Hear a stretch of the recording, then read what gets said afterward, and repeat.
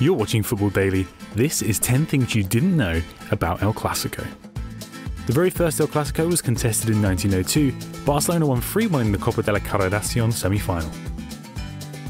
The two sides have since met 224 times in official matches. Of those, Madrid have won 90 games, while Barcelona have won 86, with a total of 864 goals scored in El Clásico matches. Alfredo Di Stefano and Lionel Messi are the joint top scorers in the fixture with 18 goals each. Manuel Sanchis has made the most El Clásico appearances for Real Madrid, while Xavi Hernandez has made the most for Barcelona. In total, 21 players have played for both teams, including some of the greatest players of all time. In fact, Luis Nazario de Lima is the only player to have scored for both teams in El Clásico.